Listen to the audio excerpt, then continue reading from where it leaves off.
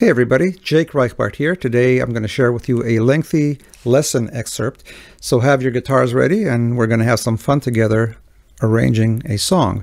Perhaps you've seen some of my many hundreds of solo guitar arrangements I have here on YouTube, and the inspiration for these arrangements is right here behind me, as you can see.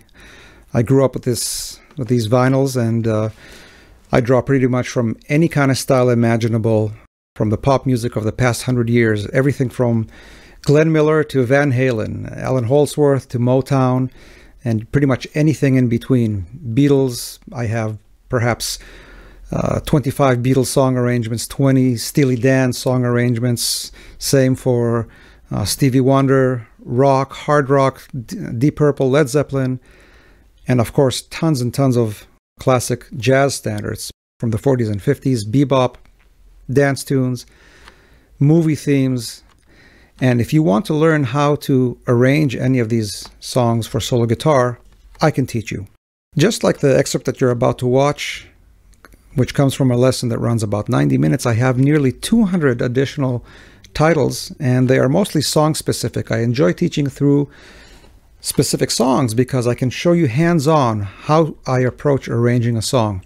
What's nice about these lessons is that I don't just tell you, do this and you're done, but rather I'll take you through 3 or 4 or 5 different ways to play the same passage. I'll work with you on dynamics, on articulation, and 100 other things that you cannot just put to paper. As I mentioned, these lessons run approximately 90 minutes.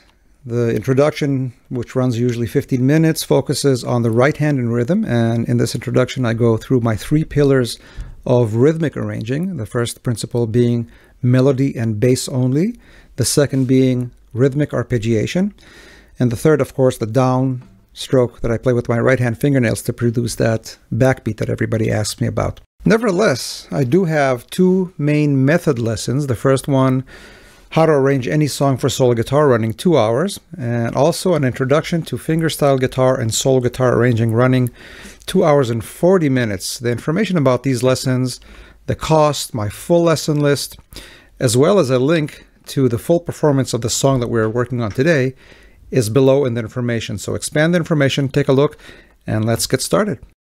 I start the arrangement with an introduction that is not very different than the original introduction. It's kind of a short chord progression that sets the rhythm and sets the stage harmonically to what will come later, using some of the same chords and just waiting for the melody to come in.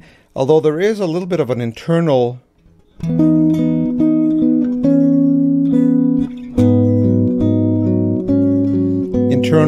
instrumental melody that kind of, again, foretells what is about to come.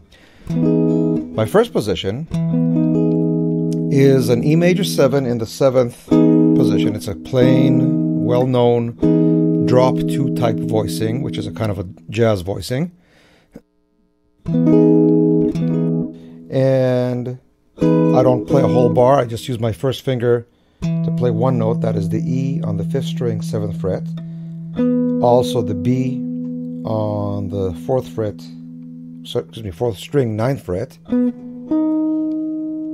This D sharp, 3rd string, 8th fret, and the G sharp on the 2nd string, 9th fret. Although really, I do hit that top note, but the inside melody is actually that G is the D sharp. So if you wanted to, you can actually leave this note out and just play these. I hold it down just because when I'm strumming, I might hit it or even the open string by accident, or not by accident, but you know, it's okay to hit them.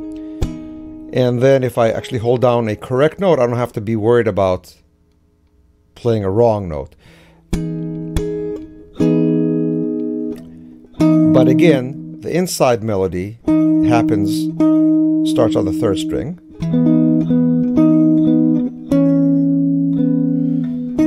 And what happens here is that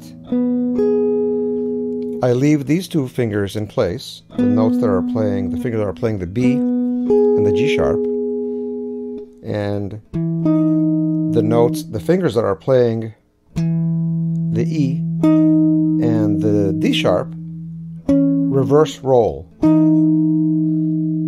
Now my second finger that has been playing the D sharp will play the E and the bass, and my first finger that was previously playing this bass note now will move to play the next, I don't even want to call it a melody note, it's just a slight change in harmony, this C sharp on the 3rd string 6th fret.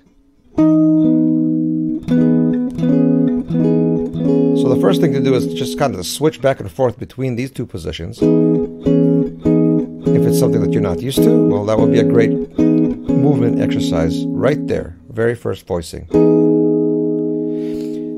So the melody, again, the quote-unquote melody notes are the D sharp, C sharp, and lastly, the B that I'm already holding down on the 4th string. So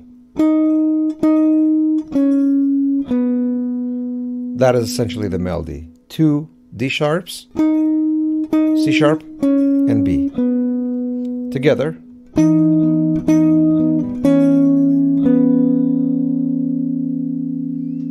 In time with the rhythm and everything.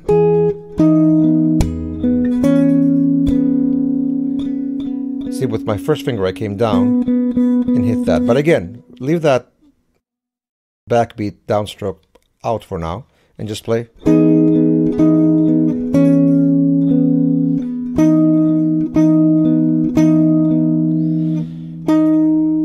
The rhythm of the melody is 1, 2, 3, 4. I'm also arpeggiating against it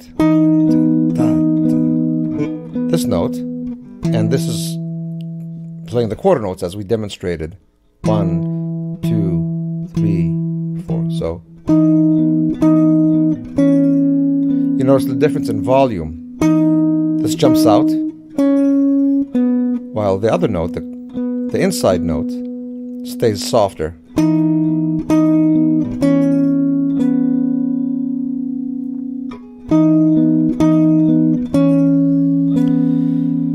The next voicing is a G sharp minor 7 in the 4th position. It's just a simple bar across all the strings in the 4th fret, and the melody remains exactly the same. 2 D sharp notes, C sharp, and B, but of course, now that we're in a different area, we have to play them on the 2nd string, 3rd string, 3rd string. So 2nd string, 4th fret, 3rd string, 6th fret, and then release it. So together. And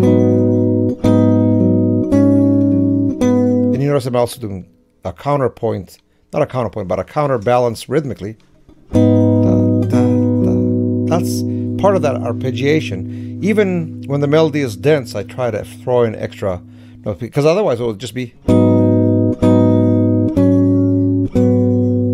Again, it would be, compare that to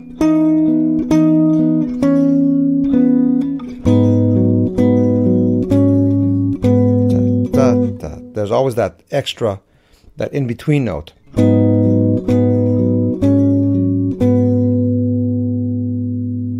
So again, a bar on the 4th fret, and the notes are C sharp twice, D sharp, 3rd string, 6th fret, to the B, 4th string, 3rd string, 4th fret.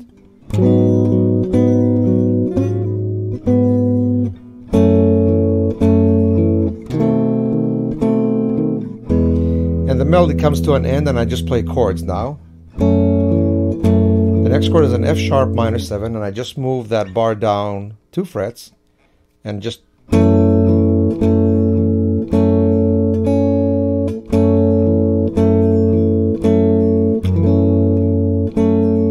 kind of separate the two parts of the chord. The top are played with the bass on the 1 and 2 and 3 and 4. while the in between are the ands. It imitates kind of the effect of the piano. Da, da, da, da, da, da, da. If you think about a piano player playing that motion with a right hand, left hand.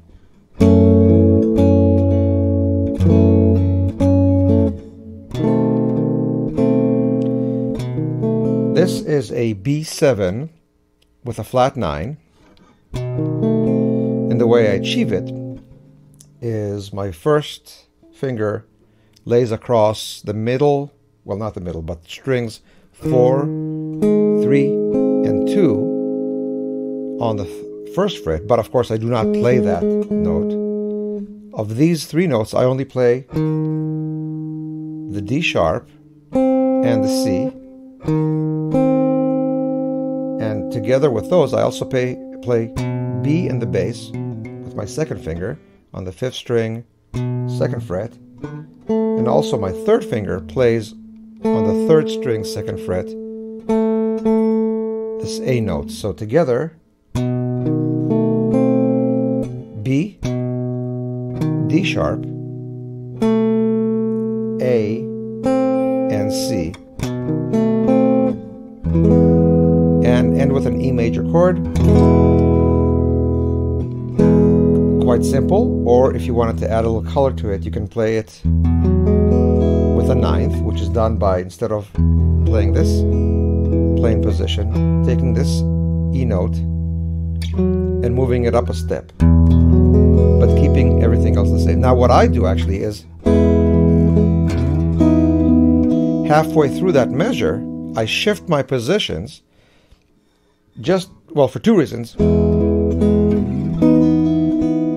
To change the color a little bit, stay kind of with that open string sound, but also throw in that major 7. But just as importantly, to put myself in position to play what comes next, which is the melody. So putting the whole introduction together, and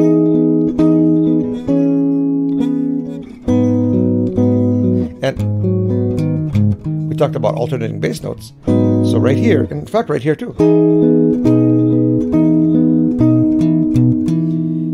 just about for every bass note, for every root note that is played in the bass, you can find alternating bass note just to add color, and usually that will be the 5. If you're playing a bass note, a root on the 5th string, the alternating bass note will be on the same fret on the 6th string. If you're playing the root note on your 6th string, the alternating 5 bass note would be on the 5th string 2 frets higher. The exception to this, of course, is chords that outright have a different kind of a 5, such as a minor 7 flat 5 chord, which is going to be actually prominent in the song. So that's a flat 5. So the alternate bass note, if you wanted to play one, would be, of course, a flat 5. But for most of the chords, the 6 chords that are in the diatonic system, the 6 chord degrees, the 1, 2, 3, 4, 5, and 6, with the exception of the 7th degree, which has the flat 5, all these other chords, the 6 of them, all have alternating bass notes, which are the 5. You could also play the 3 as an alternating bass note, and we might do that in the song, just for color variety. So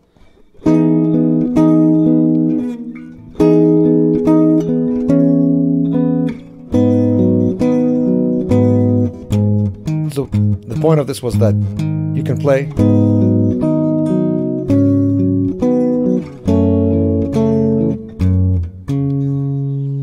all these positions, have a very easily available alternating bass note that can be played.